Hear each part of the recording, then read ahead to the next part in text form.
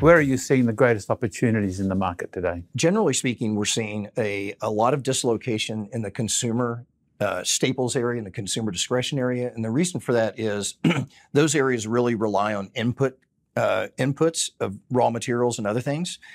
Supply chain management, which is tough right now. So we've got supply chain disruption. So we're finding a lot of values in consumer staples, some materials, consumer discretionary. And what we're focused on is making sure that anything that we buy that is cheap in those areas has the ability to pass through costs once the inflation curve bends.